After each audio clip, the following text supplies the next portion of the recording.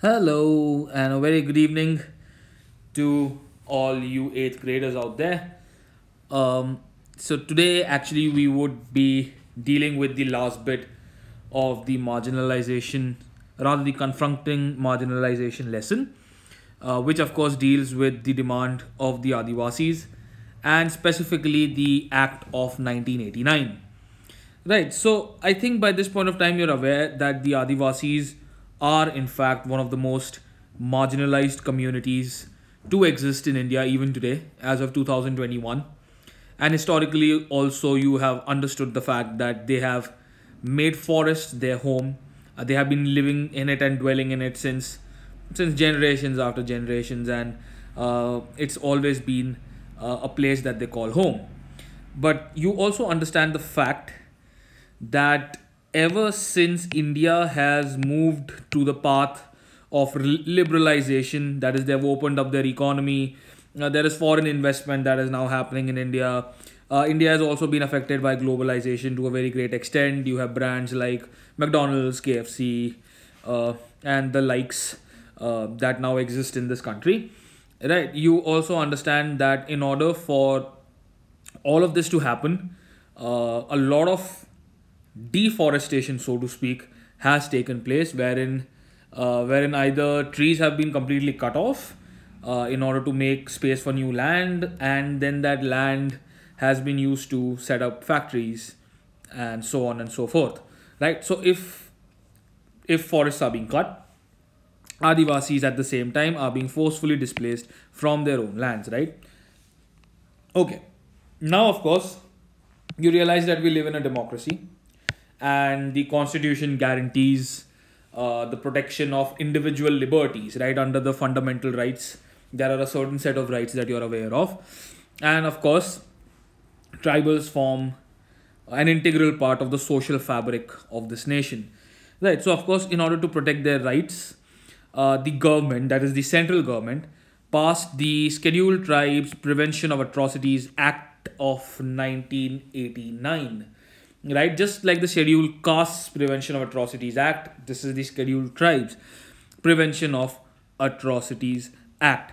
Of course, we will not be dealing with the nitty-gritties of this act, but just let us have a look as to what does it really pertain to.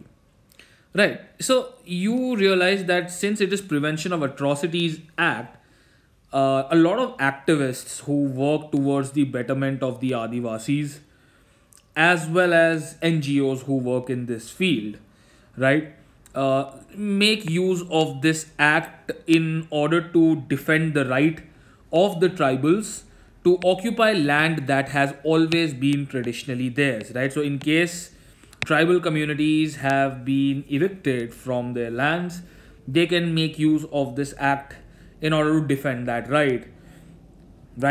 Okay.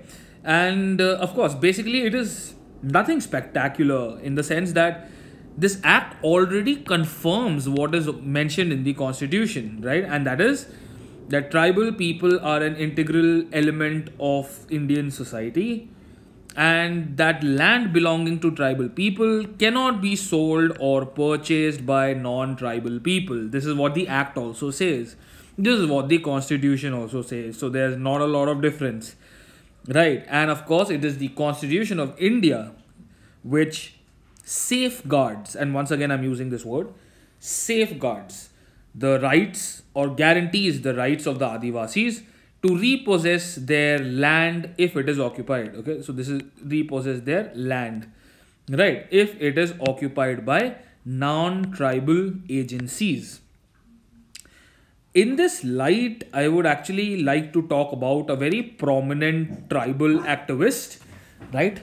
And the name of that activist is Mrs. C.K. Janu, right? So she's a wonderful lady. She's a tribal activist who has been working in this field who was working in this field for the longest period of time, right? So I've mentioned here that she was a prominent tribal activist. So she made a couple of observations regarding the state of tribals in India, right? And one of her very key observations was, apart from the multiple violators, right? There are so many violators who are violating the rights of the tribals of this country. But one of the main violators, who's actually supposed to be safeguarding the rights of the tribals, is nobody but our very own state governments, right? So I've written over here as well. So that she observed that one of the violators of the constitutional rights guaranteed to tribal people are the various state governments themselves. And that's a very logical and a very valid point, because you realize that it is actually the state government which is allowing all these corporate entities and all these non-tribal entities to encroach upon the forests, right? And they are essentially the ones who are passing the bills, who are passing the laws to make it easier for industries to be set up in these sensitive regions where tribal communities exist. Right, so even I've mentioned in my points as well that the state government allows non-tribal entities or encroachers, such as timber merchants who cut wood and take timber from forests, paper mill factories which are located either in the forest premises itself or very close to forest premises, right? And once these industries come in, once these merchants come in, or once these encroachers come in, you realize that tribal people are then forcefully evicted from their lands. And of course, there is another whole process of state government sometimes declaring forests as reserved, protected, in order to maintain the ecological sanctity of the place or whatever. And they could also be declared as wildlife sanctuaries. We have also discussed this, that an absolute staggering number of tribals have been displaced because of our quest to protect wildlife as well. It's not a bad thing. Again, I would like to remind you all that preservation of wildlife is critical, but at what cost, right? Okay. So, not only does she argue that state governments are primarily responsible for the plight of tribals in today's country, in today's times, she also argues that in case the tribals are evicted for whatever reason, XYZ, they ought to be paid a fair compensation, which in today's times is something that you rarely get to see, right? So that is another very major problem, like a very serious concern, wherein tribals who are evicted are not paid or compensated fairly, right?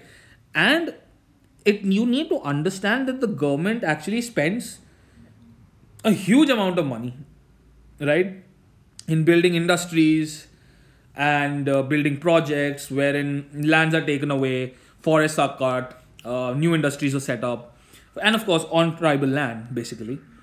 And why could it? The argument is that if all of this money is being spent on building these industries on tribal lands, then what is the problem in spending a modest amount on the rehabilitation of the tribals who are evicted from these lands? Like, it is a very, very reasonable question that probably only our political masters can perhaps answer. Right? Cool. Okay. There is another act. So this was basically about the Adivasi rights and of course the 1989 Act, right? The Prevention of Atrocities, Scheduled Tribes Prevention of Atrocities Act, right? Okay. There is another one that was passed by the central government in 2006. I have discussed this very briefly over here as well, which is basically the Scheduled Tribes and Other Traditional Forest Dwellers Recognition of Forest Rights Act. Okay, so pehla wala, the first one was Prevention of Atrocities, and this one is Recognition of Forest Rights. Super important, because this act talks about in detail what are the kind of rights that are being recognized as far as tribals and other traditional forest dwellers are concerned, right? So I've just very crisply mentioned this, right? So basically the very general idea of this act is that it wants to do away with historical injustices towards forest dwelling populations, right? So basically all the injustices that have been meted out to them, it wants to do away with all those injustices. And what are those historical injustices?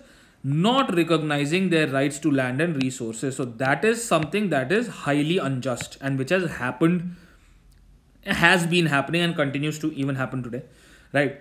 So not recognizing their rights to land and resources is something that is almost criminal in nature because of this act, right?